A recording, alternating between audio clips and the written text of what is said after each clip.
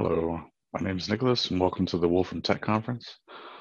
I'm a math content developer with the Wolfram Math Group and a PhD candidate finishing up at Indiana University, wherein my research focuses on graph-based percolation theory in the Wolfram language with application to the collapse of viruses. So among the other 12 talks I'm sure you're attending today, we'll be discussing percolation theory with applications to the collapse of viruses. So I will gloss over the abstract, give you a chance to pause if you're watching the video and the web deployment later, and read it if you so choose. And I'll take the opportunity to thank my current collaborator, Professor Ryden Twarek at the University of York, for ongoing mentorship and collaboration, and past experimental collaborators in the Zlotnick Lab at IU for experimentally validating a few of the predictions I'll present today. So an overview of percolation theory. It's a mathematical approach to modeling a variety of phenomena that involve connectivity of agents in a given system. So it's used to model, say, fluid flow through random porous media, and a large swath of phenomena modeled with network theory, such as assessing the robustness to random or targeted attack or failure in, say, an electrical grid or a traffic flow network, etc. We'll go through a few of these sequentially. On the left, you have a two-dimensional cubic lattice wherein 50% of the sites are occupied or blocked, those are the black cells, and 50% are unoccupied, the white cells.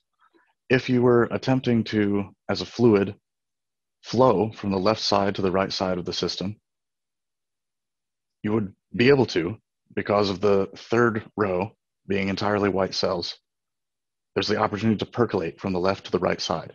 However, you can imagine as we observe different random instantiations of some fractional occupancy of a lattice like this, if we increase the fraction of occupied black cells from 50% to say 70%, there's a high probability that one of those additional occupied cells will land in that third row, such that it forms a blockade or a blockage, and fluid is no longer able to percolate through that system. The study of connectivity as a function of random occupation fraction, or deletion fraction is the inverse, is the study of percolation theory. And it depends upon the topology of this lattice. Is it a cubic lattice? Is it a hexagonal lattice, etc.? You'll see a 3D equivalent of that in the center, where we have a 3D cubic lattice, wherein you'd study percolation from, say, left to right, top to bottom, etc. Again, studying the connectivity from side to side or the connectivity of the entire lattice, depending on your application. In particular, you'll notice in the 3D equivalent here that there is a vertex at the center of each lattice site. This vertex represents the lattice site itself, whereas the edges between the vertices represent connectivity of the lattice sites. So the two formalisms to describe percolation theory numerically are lattices and, by graph-lattice duality, graphs or networks. So stripping away the lattice formalism, because the Wolfram language contains graph theory functionality, we'll use the graph theory formalism, where an example with that, if we generate a random graph here and take that to be representative of, say, an electrical grid, there's a central hub in the electrical grid, and then a couple individuals that, like you always have, are off-grid, insist on that at times, and then some individuals who are perhaps in a rural area where they're connected, but only weakly so, to the central hub. Notice for those individuals in particular, if, say, the upper rightmost leaf here, where there are three individuals that are weakly connected to the hub by an intermediary who's in the center, if that intermediary were to fail or become disconnected, the other three individuals in that right uppermost leaf would also become disconnected. This investigation of the connectivity within a network and its robustness to, say, random failures of components or targeted attack of components by some adversarial entity, for example, is an important consideration in the design of these engineered networks. So it's important to know that if one component fails, a whole street is not going to lose power, for example. So we will look at percolation theory with application to a less common system which is in physical virology, the disassembly of viral shells. So a virus's shell, which is shown on the left for, I believe, hepatitis B virus, the source is below. This is a protein surface representation of the regularly tiled shell that protects viruses while they're in transit between hosts.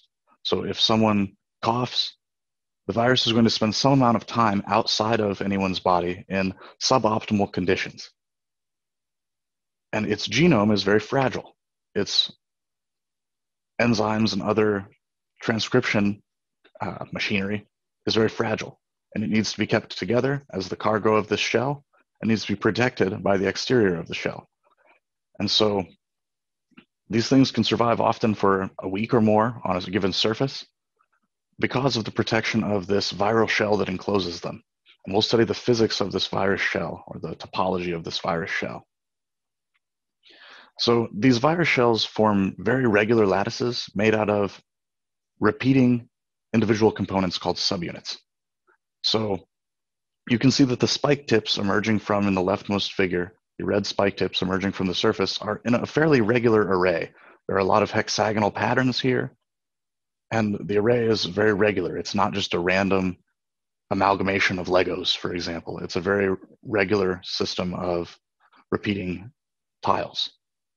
If we move to the right, to the center, the protein surface has been made transparent, and the underlying polygonal structure, the rhombic tiling, is outlined along with its dual graph.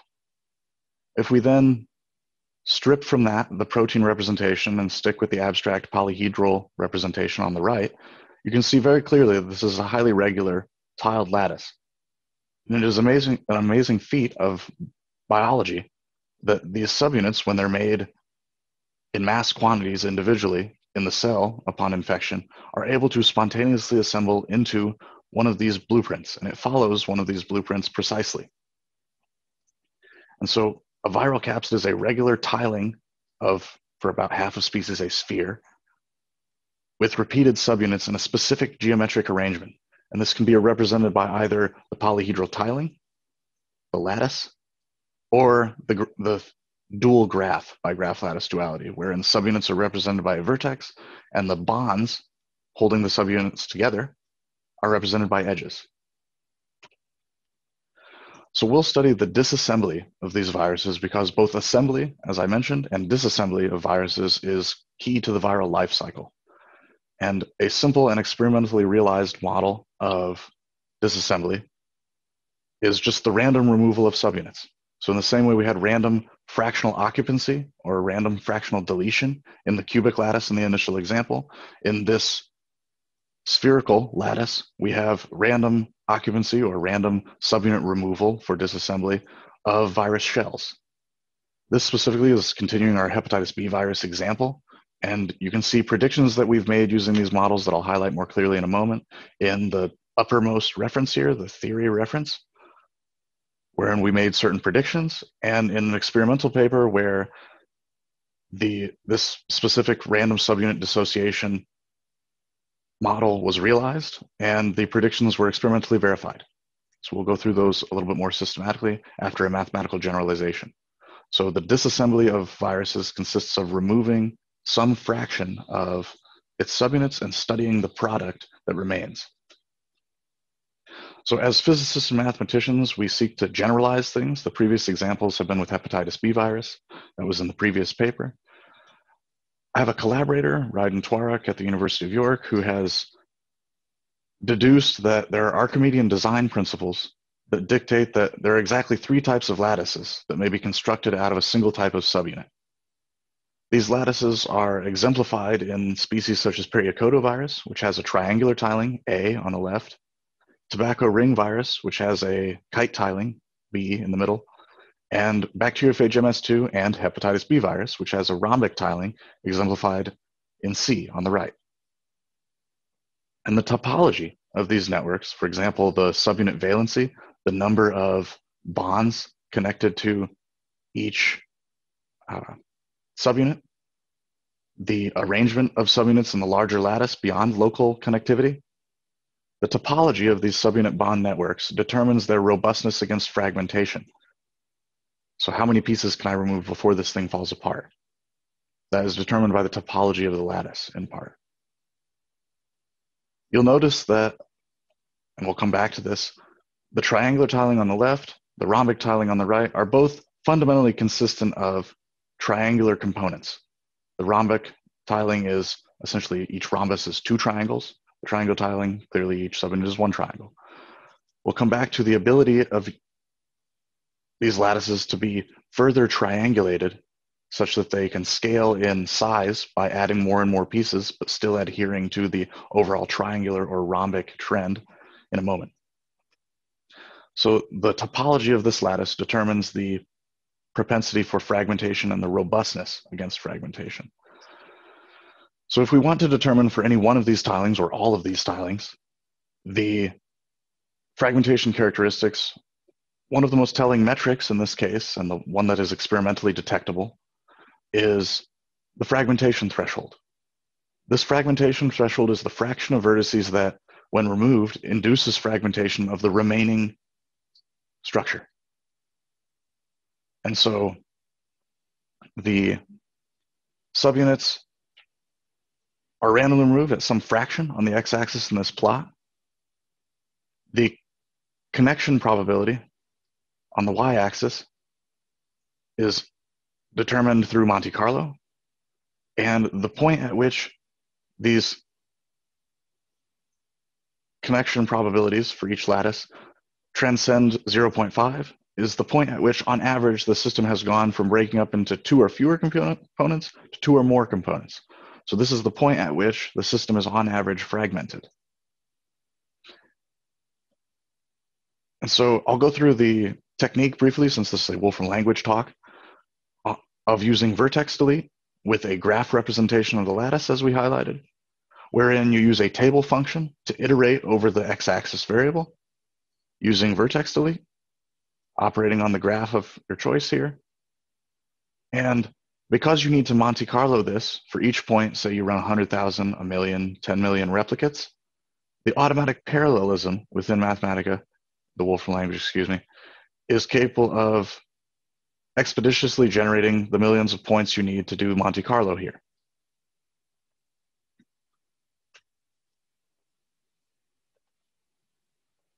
So, lag. So we'll notice that we've predicted the fragmentation threshold for each of the three systems here: triangular, which is the weakest; rhombic, which is the central; and kite, which is the most robust. And notice that triangular had a valency or a vertex degree of 3. You might anticipate this would lead to, and maybe even be the dominant factor in determining whether or not the system is robust to disassembly, just simply the number of bonds holding the system together. And indeed, the triangular tiling is the weakest. However, the distance between, in terms of the difference between their fragmentation thresholds, the difference between rhombic tilings, which have a valency of 4, and triangular tilings, which have a valency of 3, is about the same as the distance between rhombic tilings with a valency of 4 and kite tilings with a valency of 4. So the contribution, just a qualitative guess from this plot, the contribution from topology beyond simple local valency is pretty significant, because if it weren't, the propensity for disassembly of the rhombic tiling and the kite tiling would be comparable. So for each of these 3 viral blueprints, we've determined the fragmentation threshold, and each species of virus has to utilize, if it has only one single type of subunit, one of these 3 viral archetypes. However, it's a little bit more complicated than that. There aren't just 3 cases. There are 3 archetypes, 2 of which can be extended in size, as we discussed. So the triangular tiling, as is illustrated here from the left to the right, a triangular tiling can be further triangulated. This is why, for example, you have the Triforce in Zelda. It's 4 triangles composing one larger triangle.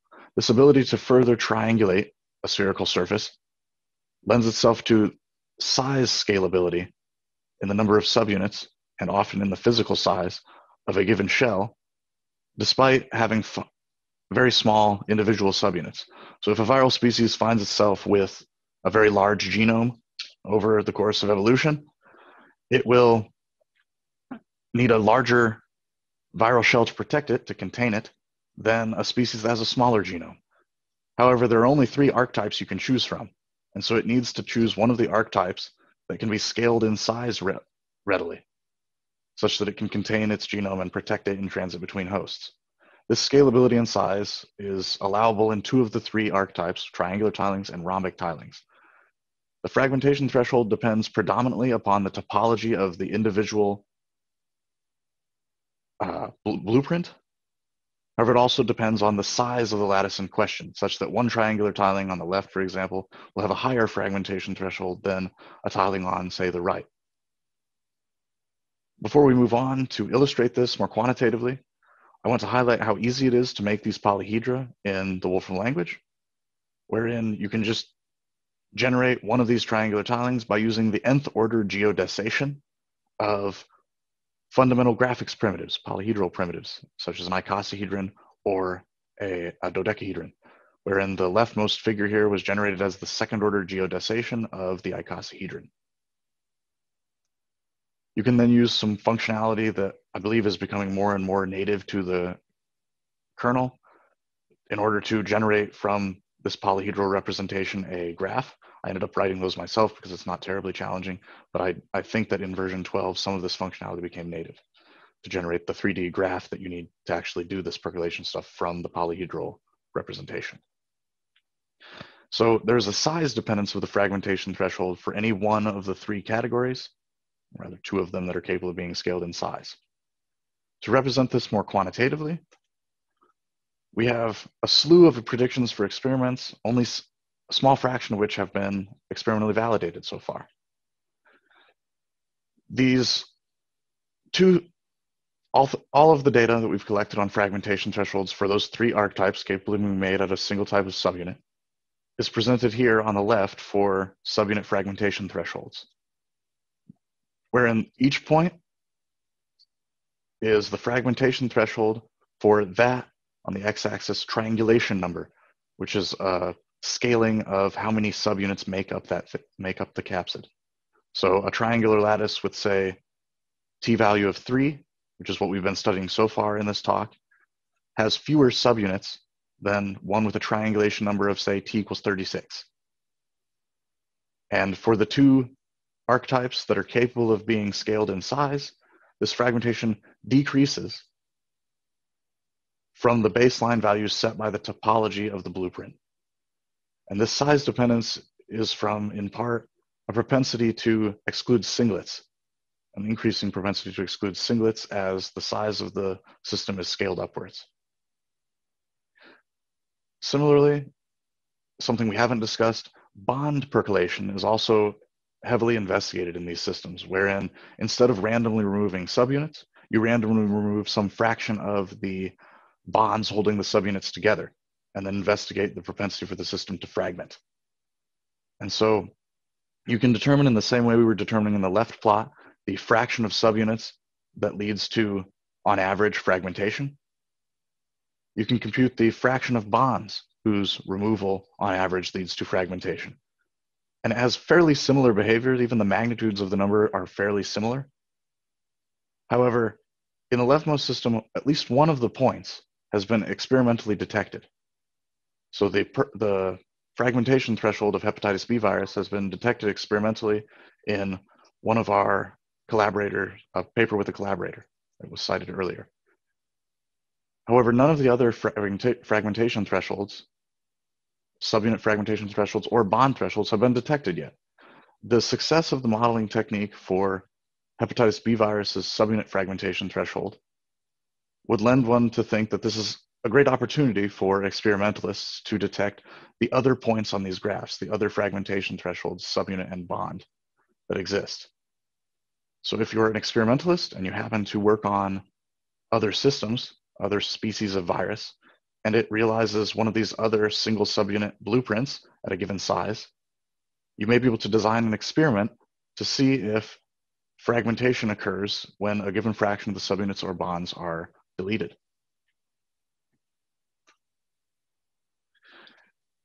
So the fragmentation threshold is not the entire story. If you have dedicated and precise, say, single particle technique detection experimentation equipment, you can detect fragment size distributions, theoretically, such that you can show that in say the top left case, which these are organized with respect to, on the top, subunit fragmentation products and bond fragmentation products, and the way we were discussing on the previous slide, and then A, B, and C are the three different archetypes, and then D, E, and F are the bond equivalents for the three different archetypes. So if we take the exemplary case in the top left, the blue distribution is where you've removed only 10% of the subunits from the shell, which is well below the fragmentation threshold, such that the system is largely still unfragmented. And therefore you get, for the most part, a binomial distribution of products, where if on average you were missing 10%, there will be at times with any random algorithm, a time where you're missing, say, 112% versus 8% or 14% and 6%, such that it averages out to 10% with a binomial distribution. This binomial distribution decreases at the peak due to the increasing propensity for fragmentation by the time you move to the pink distribution at 20%. And you can see that it's spread out. The CDF, shown as the line, is more spread out to represent the peak distribution. Yet it's still predominantly a binomial distribution because we're a few percent below the fragmentation threshold. However, if you increase 10% further to what should be the green distribution here, you don't see a green distribution binomially because we're at 30% removal, and the fragmentation threshold was, I believe, about 21, 22% for this system, the triangular lattice. So instead of seeing any binomial distribution here, because of fragmentation, you see no intermediate sizes at all. You just see a bunch of fragmented products at size of 10 subunits or fewer. So this is a hallmark of percolation theory generally, that as you approach either the fragmentation threshold or the less rigid percolation threshold, you rapidly go from having a connected whole to nothing but a slew of small disconnected fragments. There's not often a situation where if you have a 60 subunit structure, you remove 30 pieces, you'll have two size 15 structures left, or you have a 60 subunit structure, you remove 20 pieces, you'll have two 20-piece structures left. The probability of that is very low, but due to the random removal, and you instead have a slew of smaller products. And so you anticipate experimentally, as you're titrating in, so to speak, in the number of deleted subunits, the stoichiometry of the passivated subunits in the previous experiment I was referencing, as you're titrating in the fraction of subunits removed, you're going to rapidly lose signal for anything of significant size as you approach this fragmentation threshold. These distributions I've shown here are likely to be skewed by other effects. We're only considering topology here. We're not considering thermodynamics, and we're not considering time dependence, the gradual breakup of these things if they're weakly bound. However, even for weakly bound systems, in the hepatitis B virus case, where contacts are simply hydrophobic instead of covalent, even in the weakly bound case, we observe fairly precisely the predicted topological fragmentation threshold, such that these effects are not expected to nullify the results, the predictions made here. So in conclusion, you can predict in a molecular game of Jenga, if you're familiar with the North American board game, the percolation theory fragmentation threshold of virus capsids, depending on the viral blueprint that is employed. There are a fairly finite number of viral blueprints that viruses can use due to mathematical constraints. We have predicted the fragmentation threshold for each of the viruses blueprints that are capable of being made out of a single type of subunit. And so this is an opportunity for experimentalists to go out and detect all of the non-hepatitis B virus thresholds and the bond threshold of hepatitis B virus. I'll take a moment to highlight the simplicity of this modeling technique relative to the other modeling techniques used in the field.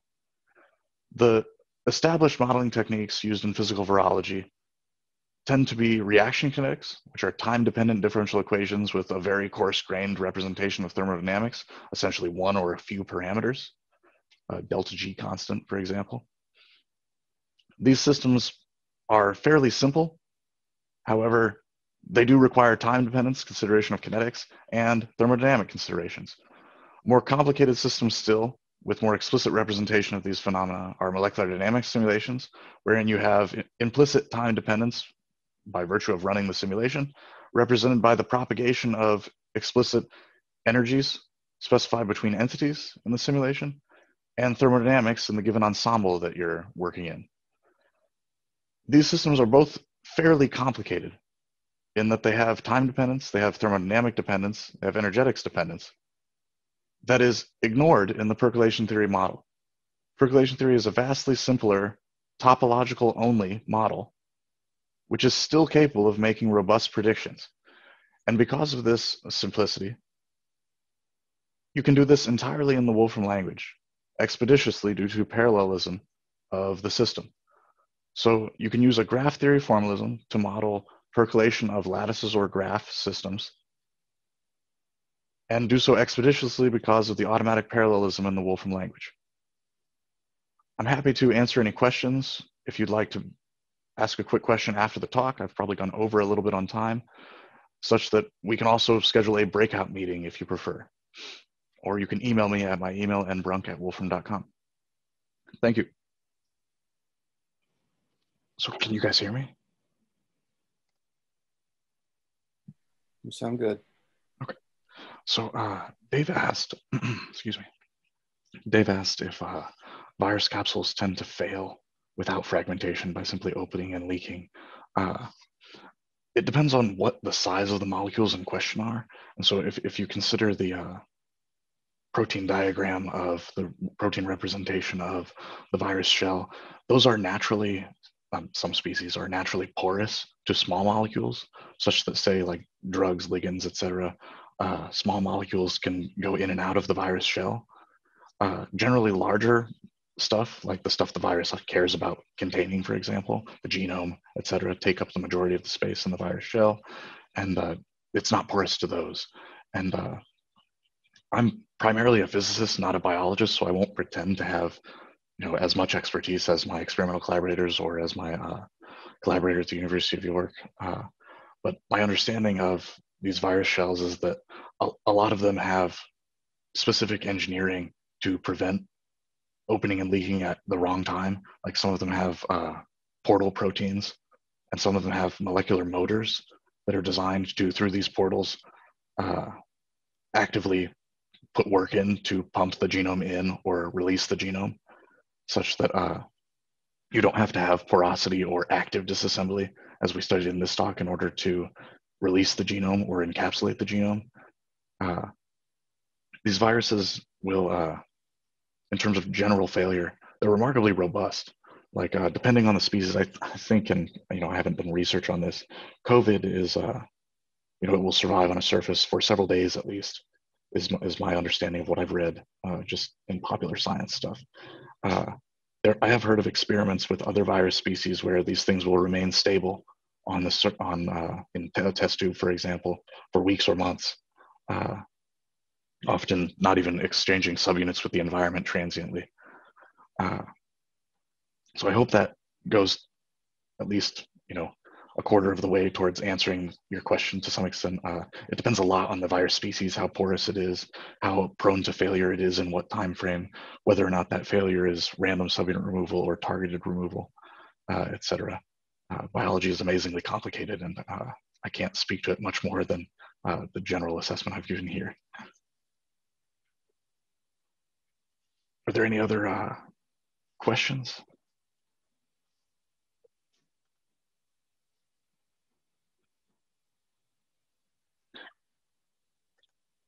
In the event there aren't questions, I do have an example, like a do-it-yourself kind of example that I've cooked up. I'll upload. So let me share my screen here. Also, interrupt me if you have a targeted question.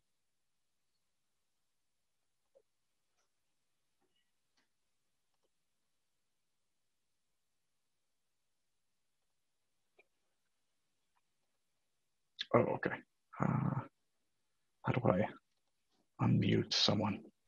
Let me unshare my screen so that we can discuss your question. If you have a question, click the raise hand button, and then we can promote you so you can talk. Yeah, just like that. Okay. So have we enabled him to?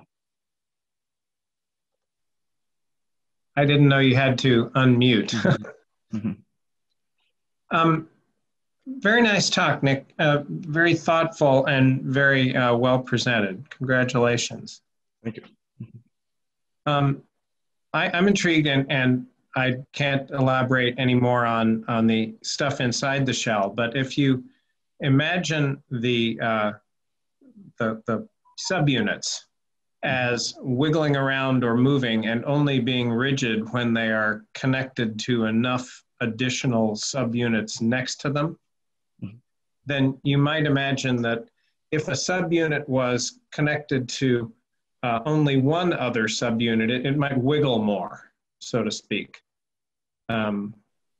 Eventually, a long string of subunits wouldn't probably maintain a spherical geometry. It would probably unfold a little bit, if you wish. Mm-hmm. Does that make sense? Yeah. One of the really amazing things about these virus shells is that, all of the entropic effects, the thermodynamic effects are all counteracting the precise self-assembly into a uniform shell. And so I've heard other people, I can't claim credit for this analogy, but assembling these shells in the first place without an active, a person actually assembling them, it is an amazing feat, similar to if you just threw up a handful of cards, a deck of cards, and then it fell and assembled a house of cards. The extent to which it has to counteract those entropic effects is pretty amazing. And I have a colleague whose entire PhD project is to model the molecular dynamics of the assembly of those pieces, such that if you have a box where a bunch of the pieces are coming together, they will gradually form at first, say, a planar structure like you were describing, and then gradually start to induce a radius of curvature and then close the shell. And one of the main challenges in her work has been to counteract those entropic forces you're describing, where it's difficult to get the bond geometry correct, the interfacial geometry between the subunits correct, such that it wants to form a sphere instead of, say, just a glob, right? And so that's absolutely a valid point. And molecular dynamics simulation, people struggle with that.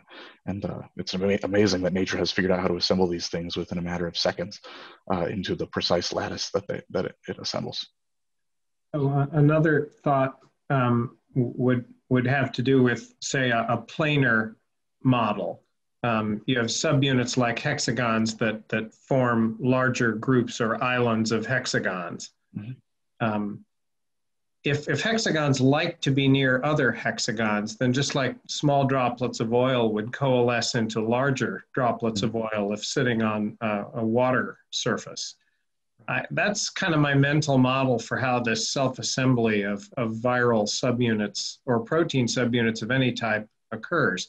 So that if you delete one and then delete another one elsewhere, it seems to me that one of those subunits might just sort of shift itself to fill in one of the holes and leave the other a double hole, if that makes sense. Right.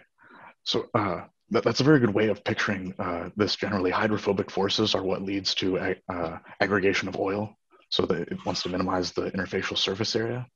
And in the same way, there are hydrophobic surfaces on the subunit edges that when these things come together, the hydrophobic surfaces bury one another and hide one another from the solvent, such that you don't have that energy penalty of solvent exposed hydrophobic surfaces between the subunits.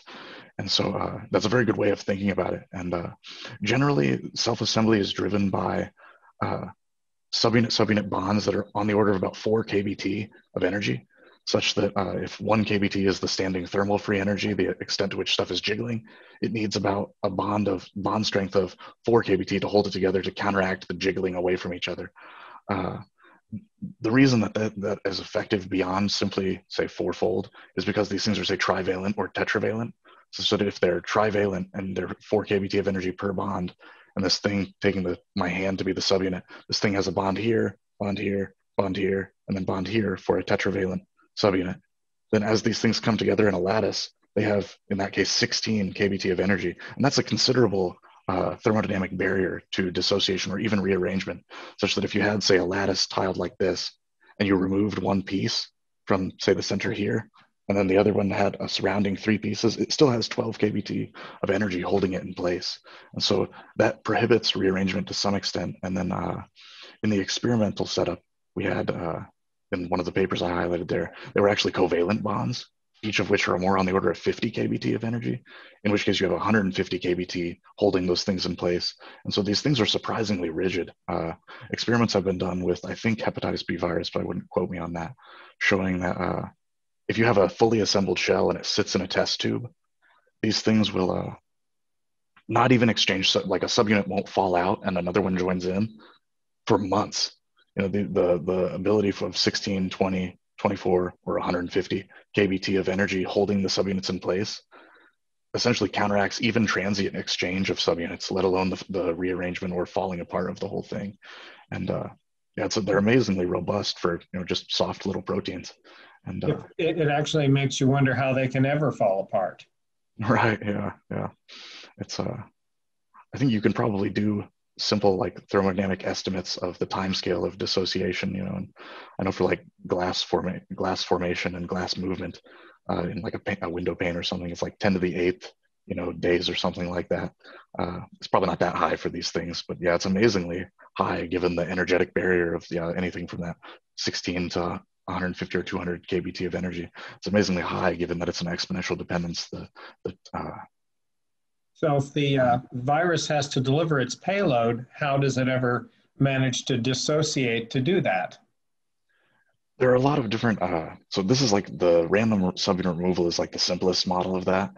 Some species employ targeted removal, in which case this model wouldn't apply to those species, at least insofar as the biological disassembly goes, where they remove, say, if there's pentagonal components to the lattice and hexagonal components, the pentagonal components will actively rearrange upon some conformation change in the subunit that's triggered by a certain event in the viral life cycle. So biology has figured out engineering tricks where it will do a conformational switch or something such that targeted removal occurs, in which case this model isn't applicable to that. And there's a variety of different approaches that biology will figure out. In some cases, they use motor proteins to actually remove the genome itself without ever actually dissociating the capsid at all. And so there are certainly species to which this doesn't apply biologically. However, with nanotechnology, where you can actually engineer the system to do certain things like random subunit removal, like in the experiments we were highlighting, this is more applicable. And yeah, the number of tricks biology has figured out and the biologists have figured out that biology has engineered are amazing. And I can't speak to it as much as I would like, but I'm happy to. I think we're going to get kicked out of here in like 1 minute. I think Pathwell has a cutoff. So if you would like to meet. Nick, thank you again. It was a neat talk. I liked it. Thank you. All right, well, thank you, everyone. I hope you enjoy the tail end of the tech conference.